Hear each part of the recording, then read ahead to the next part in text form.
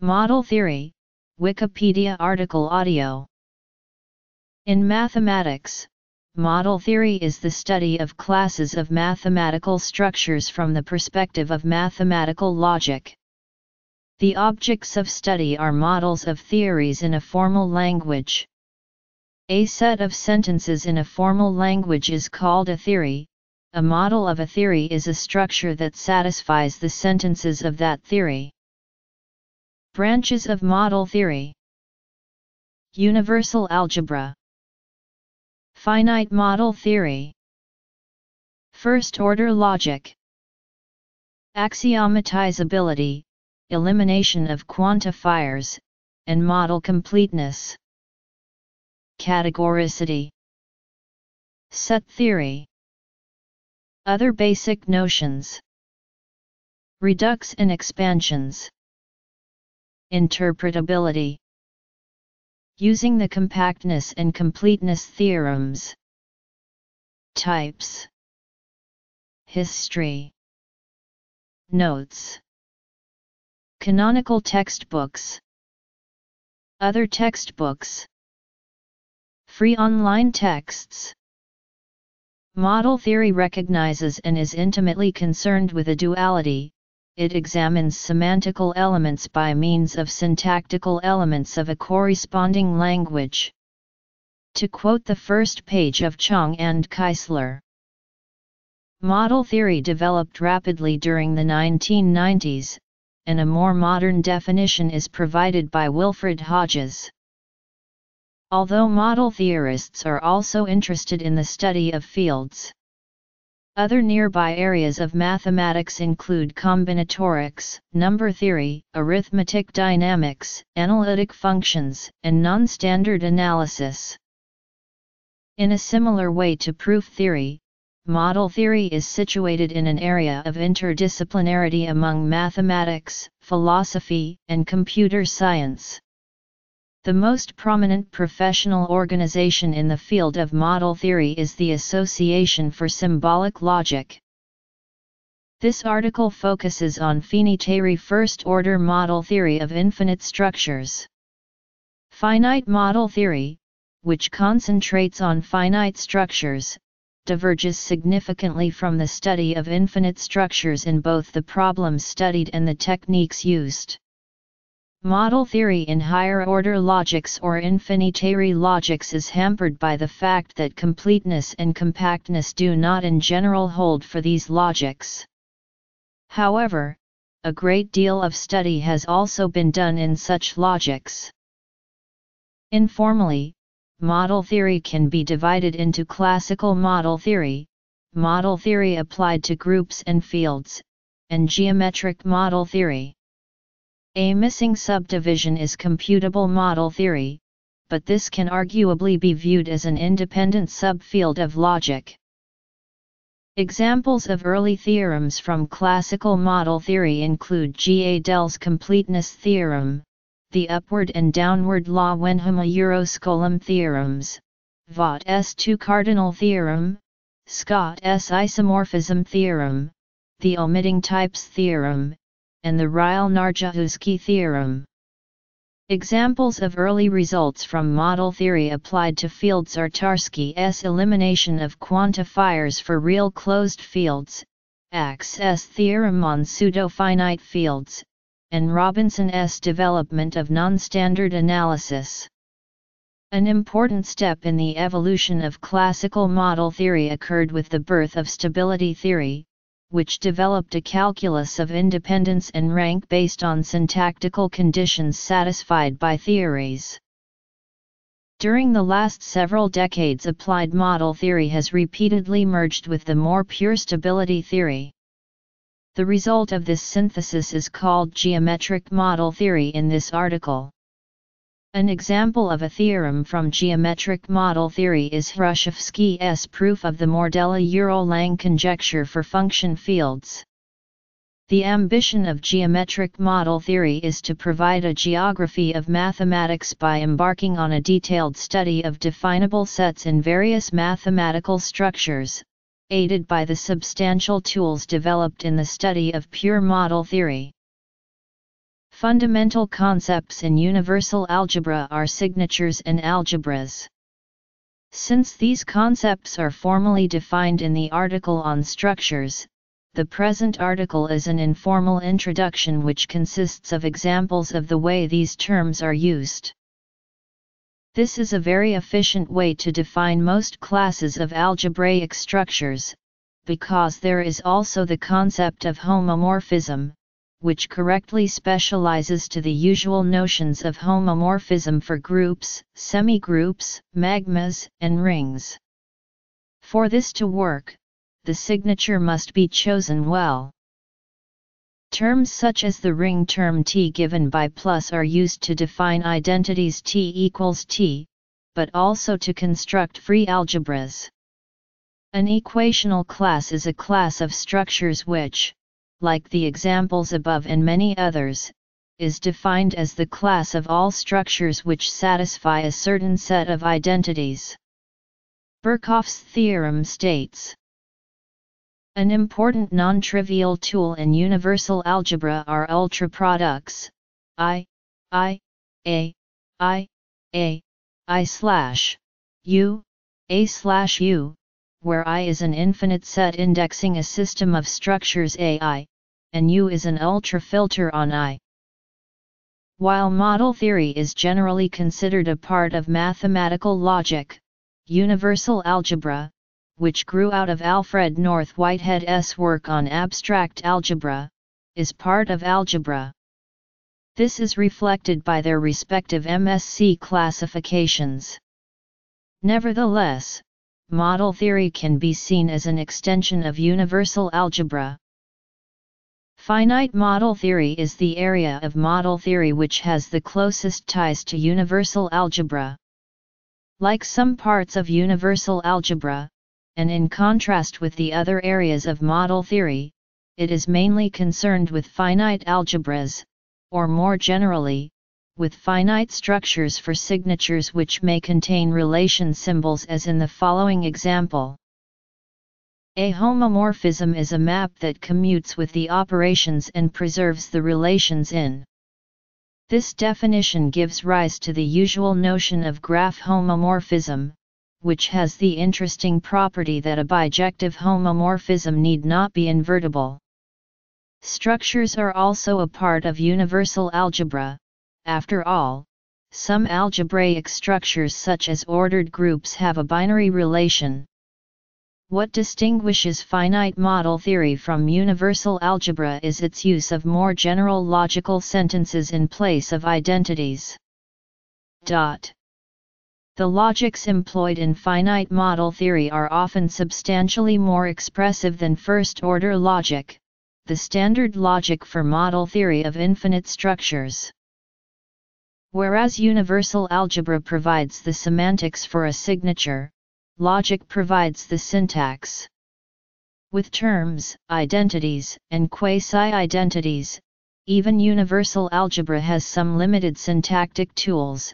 First-order logic is the result of making quantification explicit and adding negation into the picture.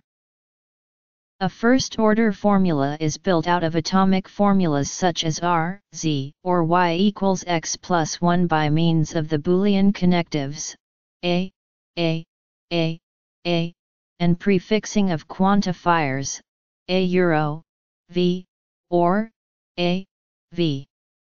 A sentence is a formula in which each occurrence of a variable is in the scope of a corresponding quantifier. Examples for formulas are I to mark the fact that at most x is an unbound variable in I and I defined as follows. It is intuitively clear how to translate such formulas into mathematical meaning. In the SMR structure, n, of the natural numbers, for example, an element n satisfies the formula I if and only if n is a prime number. The formula I similarly defines irreducibility. Tarski gave a rigorous definition, sometimes called Tarski's definition of truth, for the satisfaction relation, A with circumflex, so that one easily proves. A set T of sentences is called a theory. A theory is satisfiable if it has a model, M, A with circumflex, T, \models T, i.e. a structure which satisfies all the sentences in the set T. Consistency of a theory is usually defined in a syntactical way, but in first-order logic by the completeness theorem there is no need to distinguish between satisfiability and consistency. Therefore, model theorists often use consistent as a synonym for satisfiable. A theory is called categorical if it determines a structure up to isomorphism, but it turns out that this definition is not useful, due to serious restrictions in the expressivity of first-order logic. The Law-Wenhama-Euroscolum theorem implies that for every theory T having a countable signature which has an infinite model for some infinite cardinal number, then it has a model of size I degree for any infinite cardinal number I degree. Since two models of different sizes cannot possibly be isomorphic, only finitary structures can be described by a categorical theory. Lack of expressivity has its advantages, though. For model theorists, the Law-Wenhama-Euroscolum theorem is an important practical tool rather than the source of Scolum's paradox. In a certain sense made precise by Lenstra-MS theorem, first-order logic is the most expressive logic for which both the Law-Wenhama-Euroscolum theorem and the compactness theorem hold. As a corollary, the compactness theorem says that every unsatisfiable first-order theory has a finite unsatisfiable subset. This theorem is of central importance in infinite model theory, where the words by compactness are commonplace. One way to prove it is by means of ultraproducts. An alternative proof uses the completeness theorem, which is otherwise reduced to a marginal role in most of modern model theory. The first step, often trivial, for applying the methods of model theory to a class of mathematical objects such as groups, or trees in the sense of graph theory, is to choose a signature and represent the objects as structures. The next step is to show that the class is an elementary class, i.e. axiomatizable in first-order logic. E.g. this step fails for the trees, since connectedness cannot be expressed in first-order logic. Axiomatizability ensures that model theory can speak about the right objects. Quantifier elimination can be seen as a condition which ensures that model theory does not say too much about the objects. A theory T has quantifier elimination if every first-order formula I over its signature is equivalent modulo T to a first-order formula I without quantifiers, i.e., A euro, x, 1, A euro, x, n, I, x, 1, A euro, x, n, A, I, x, 1. A euro, x, n, \for all x left tritero psi, holds in all models of T. For example, the theory of algebraically closed fields in the signature ring equals has quantifier elimination because every formula is equivalent to a Boolean combination of equations between polynomials. A substructure of a structure is a subset of its domain, closed under all functions in its signature, which is regarded as a structure by restricting all functions and relations into the subset. An embedding of a structure, A, into another structure, B, is a map F, AAB between the domains which can be written as an isomorphism of A, with the substructure of B. Every embedding is an injective homomorphism, but the converse holds only if the signature contains no relation symbols. If a theory does not have quantifier elimination, one can add additional symbols to its signatures so that it does. Early model theory spent much effort on proving axiomatizability and quantifier elimination results for specific theories, especially in algebra. But often instead of quantifier elimination, a weaker property suffices. A theory T is called model complete if every substructure of a model of T, which is itself a model of T, is an elementary substructure. There is a useful criterion for testing whether a substructure is an elementary substructure, called the Tarski-Eurovot test. It follows from this criterion that a theory T is model complete if and only if every first-order formula I over its signature is equivalent modulo T to an existential first-order formula, i.e. a formula of the following form, where I is quantifier-free. A theory that is not model complete may or may not have a model completion, which is a related model complete theory that is not, in general, an extension of the original theory. A more general notion is that of model companions.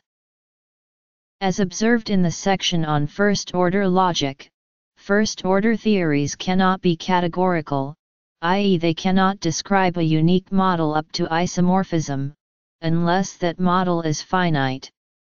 But two famous model theoretic theorems deal with the weaker notion of I-degree categoricity for a cardinal I-degree.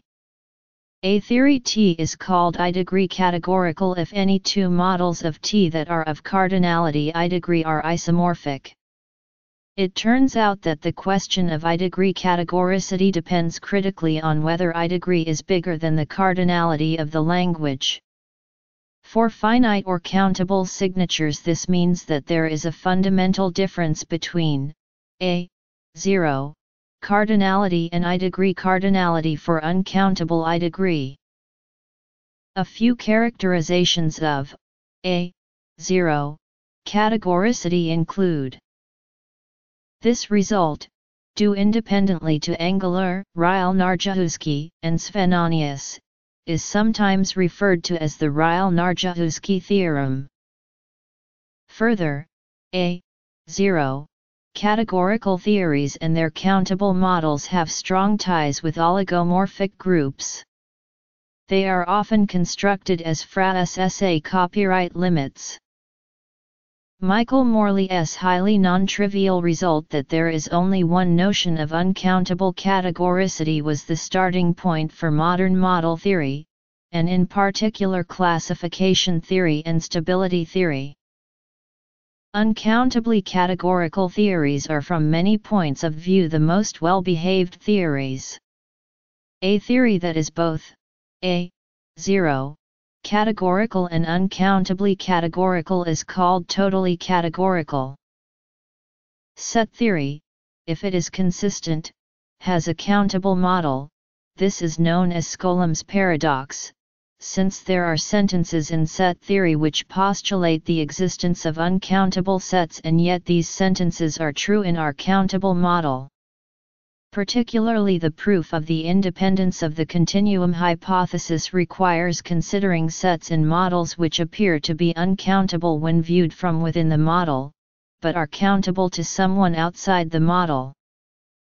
The model theoretic viewpoint has been useful in set theory, for example in Kurt Gödel's work on the constructible universe, which, along with the method of forcing developed by Paul Cohen, can be shown to prove the independence of the axiom of choice and the continuum hypothesis from the other axioms of set theory.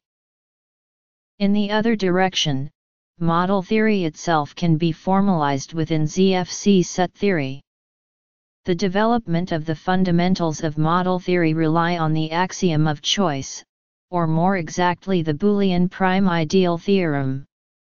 Other results in model theory depend on set theoretic axioms beyond the standard ZFC framework. For example, if the continuum hypothesis holds, then every countable model has an ultrapower which is saturated. Similarly, if the generalized continuum hypothesis holds, then every model has a saturated elementary extension. neither of these results are provable in ZFC alone. Finally, some questions arising from model theory have been shown to be equivalent to large cardinal axioms. A field or a vector space can be regarded as a group by simply ignoring some of its structure. The corresponding notion in model theory is that of a reduct of a structure to a subset of the original signature. The opposite relation is called an expansion, e.g. the group of the rational numbers, regarded as a structure in the signature can be expanded to a field with the signature or to an ordered group with the signature. Similarly, if is a signature that extends another signature, then a complete theory can be restricted to by intersecting the set of its sentences with the set of formulas. Conversely, a complete theory can be regarded as a theory, and one can extend it to a complete theory. The terms reduct and expansion are sometimes applied to this relation as well. Given a mathematical structure, there are very often associated structures which can be constructed as a quotient of part of the original structure via an equivalence relation. An important example is a quotient group of a group. One might say that to understand the full structure one must understand these quotients. When the equivalence relation is definable, we can give the previous sentence a precise meaning. We say that these structures are interpretable. A key fact is that one can translate sentences from the language of the interpreted structures to the language of the original structure. Thus one can show that if a structure M interprets another whose theory is undecidable, then M itself is undecidable. G.A.'s completeness theorem says that a theory has a model if and only if it is consistent, i.e. no contradiction is proved by the theory. This is the heart of model theory as it lets us answer questions about theories by looking at models and vice versa. One should not confuse the completeness theorem with the notion of a complete theory. A complete theory is a theory that contains every sentence or its negation. Importantly, one can find a complete consistent theory extending any consistent theory. However, as shown by G.A.'s incompleteness theorems, only in relatively simple cases will it be possible to have a complete consistent theory that is also recursive, i.e. that can be described by a recursively enumerable set of axioms. In particular, the theory of natural numbers has no recursive complete and consistent theory. Non-recursive theories are of little practical use, since it is undecidable if a proposed axiom is indeed an axiom, making proof-checking a super task. The compactness theorem states that a set of sentences S is satisfiable if every finite subset of S is satisfiable. In the context of proof theory, the analogous statement is trivial, since every proof can have only a finite number of antecedents used in the proof. In the context of model theory, however, this proof is somewhat more difficult. There are two well-known proofs, one by G.A. and one by Malseff. Model theory is usually concerned with first-order logic, and many important results fail in second-order logic or other alternatives. In first-order logic, all infinite cardinals look the same to a language which is countable. This is expressed in the law Wenham-Euroscolum theorems, which state that any countable theory with an infinite model, A, has models of all infinite cardinalities which agree with A on all sentences, i.e. they are elementarily equivalent. Fixin, L, structure, M, and a natural number, N. The set of definable subsets of M, N, over some parameters, A, is a Boolean algebra. By Stone's representation theorem for Boolean algebras, there is a natural dual notion to this. One can consider this to be the topological space consisting of maximal consistent sets of formulae over A. We call this the space of n types over A, and write S n A. Now consider an element M A M n. Then the set of all formulae I, with parameters in A, in free variables x 1 A euro x n, comma backslash l dots x, so that M A with circumflex I M is consistent and maximal such. It is called the type of M over A. One can show that for any n type P, there exists some elementary extension n of M, and some A n n, so that P is the type of A over A. Many important properties in model theory can be expressed with types. Further, many proofs go via constructing models with elements that contain elements with certain types and then using these elements. Illustrative example: suppose M is an algebraically closed field. The theory has quantifier elimination. This allows us to show that a type is determined exactly by the polynomial equations it contains. Thus the space of n types over a subfield A is bijective with the set of prime ideals of the polynomial ring A x 1 A euro x n. This is the same set as the spectrum of A x 1 A euro x n. Note, however, that the topology considered on the type space is the constructible topology.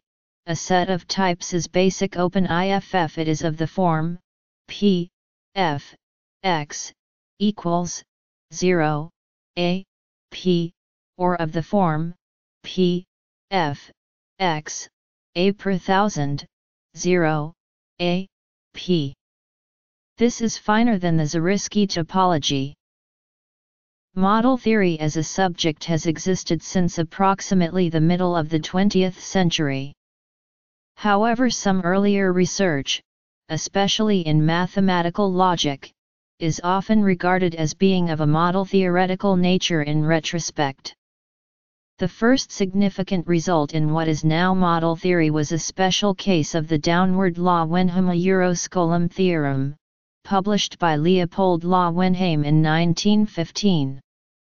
The compactness theorem was implicit in work by Thorolf Skolem, but it was first published in 1930, as a lemma in Kurt Gödel's proof of his completeness theorem. The Law Wenham-Euroscolum theorem and the compactness theorem received their respective general forms in 1936 and 1941 from Anatoly Maltsev. The development of model theory can be traced to Alfred Tarski, a member of the LWA superscript 3WA Euro Warsaw School during the interbellum. Tarski's work included logical consequence, deductive systems, the algebra of logic, the theory of definability, and the semantic definition of truth, among other topics. His semantic methods culminated in the model theory he and a number of his Berkeley students developed in the 1950s and 60s.